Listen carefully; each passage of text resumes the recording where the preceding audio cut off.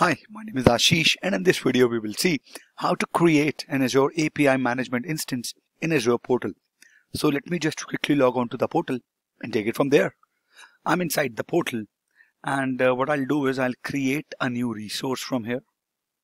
I'll click on the create a new resource, and in the create a resource section, I'm going to select on the API management. I'll type API management.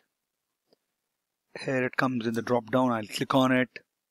It takes me to the next screen. I'll click on create. It will take me to the options wherein I will enter the name.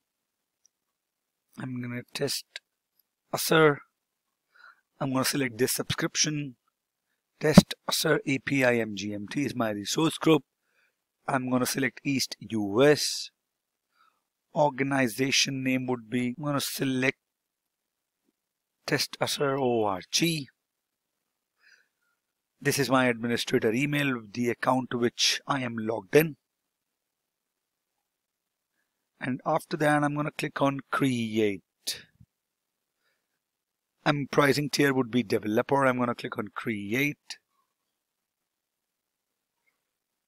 And I'm going to wait till the time it is completed. It takes a lot of time.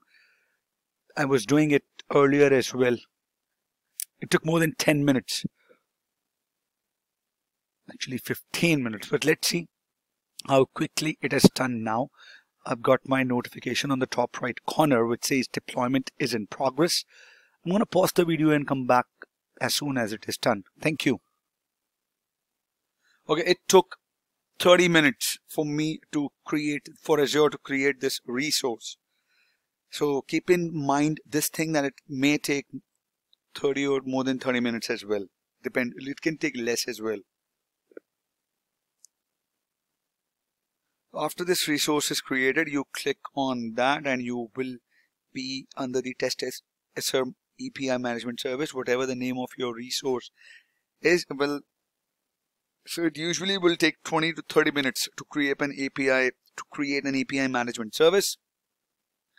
Now we'll have here on that resource, you see the resource group is this. You can change it. It is the publisher portal, developer portal, new one, legacy. You can delete this as well. This is the API management services. So this is how you create the API management services in the resource portal. Now if you will see the options, you have the quick start, APIs, product, named values, your analytics, user, subscription, groups, notifications. All the options that you have would go from there. And after that we'll create do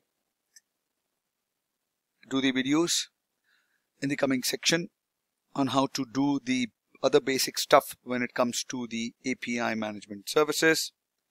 We'll import the API, we will create and publish a product, we will mock the API responses, we'll see how to protect the APIs, monitor the published APIs, debug the APIs, add revisions, add multiple versions, and customize the developer portal. So I hope you liked this video. I see you guys in the next video. Till then, have a good day. Bye-bye.